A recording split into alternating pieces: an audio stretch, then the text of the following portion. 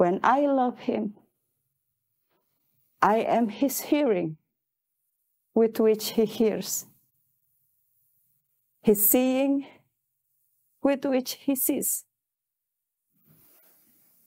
his hand with which he strikes, and his foot with which he walks.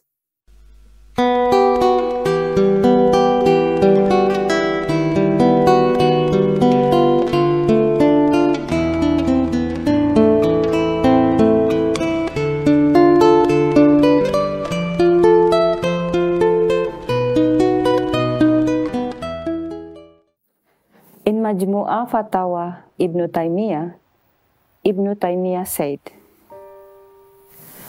"You have to know that the rightly guided shaykh must be taken as guided and examples in the faith, as they follow in the footsteps of the prophets and messengers. The way of those shaykhs is to call people to God's divine presence and obedience to the Prophet Muhammad SAW. The shaykhs whom we need to take as guides are our example, and we have to follow them. As when on the prescribed and pilgrimage, one needs a guide to reach the Kaabah. The shaykhs are our guide to God and our Prophet Muhammad SAW. Ibn Taymiyyah quotes from Bayazid al-Bistami, the great Sufi shaykh. Bayazid al-Bistami and the famous story of when he saw God in a vision and said to him, "O God, what is the way to you?" And God responded, "Leave yourself and come to me." Ibn Taymiyyah continues quoting Bayazid al-Bistami, "I shed myself as a snake sheds its skin."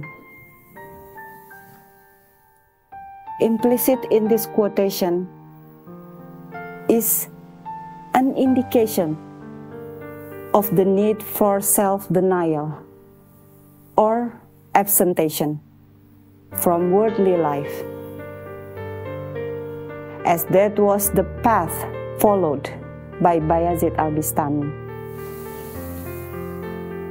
So we see from the above quotes that Ibn Taymiyyah accepted many shaykhs by quoting them and urging people to follow guides, to show the way, to obey God and to obey the Prophet Muhammad SAW.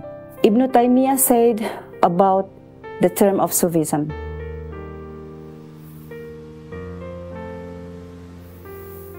the following is what Ibn Taymiyyah said about the definition of Sufism.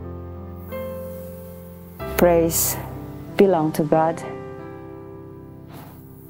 The use of the word Sufism has been thoroughly discussed. This is a term that was given to those who were dealing with that branch of knowledge.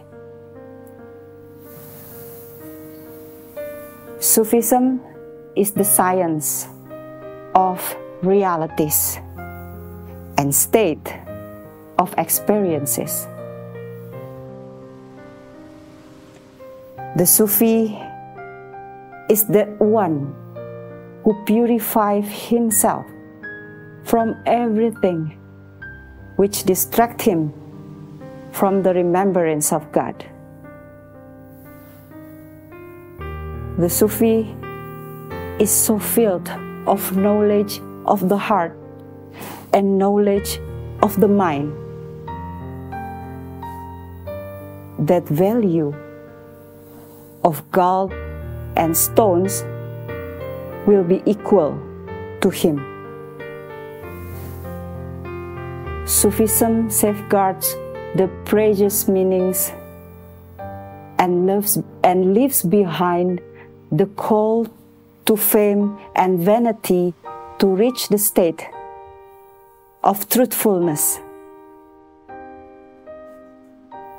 The best of human after the prophets and truthful one, as God mentioned them in the Quran. All who obey God and the messengers are in the company of those on whom is the grace of God, the prophets, and the sincere love of truth, or siddiqin, the martyrs and the righteous. Oh, what a beautiful fellowship! Quran Surah 4, Ayah 69. Sufis strive to be obedient to God. Among them, you will find the foremost and nearness by virtue of their striving, and some of them are among the people of the right hand.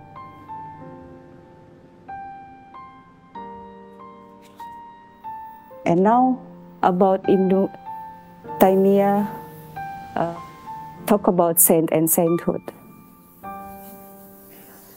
A servant of God, Almighty and exalted, cannot be considered as a saint unless he is a true believer. God mentioned in the Quran, "Now surely on the friend of God there is no fear, nor shall they grieve. Those who believe and guard against evil." Quran Surah 10, Ayah 62 until 63. He then quotes the famous tradition from Bukhari, "My servant draws not near to me with anything more loved by me than the religious duties I have enjoined upon him. And my servant continues to draw near to me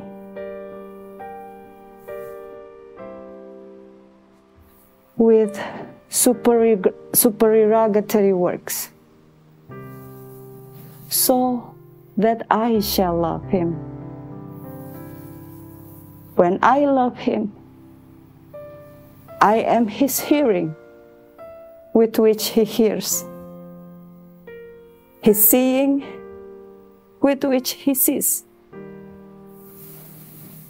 his hand with which he strikes,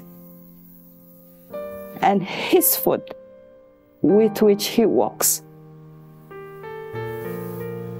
Were he to ask something of me, I would surely give it to him. And were he to ask me for refuge, I would surely grant him it. I do not hesitate about anything as much I hesitate about seizing the soul of my faithful servant. He hates death, and I hate hurting him. he explains the praise, "Whoever comes against one of my saints is challenging me to fight." Thus, it means God is expressing, "I will seek revenge against anyone who comes against my saints, like an aggressive lion."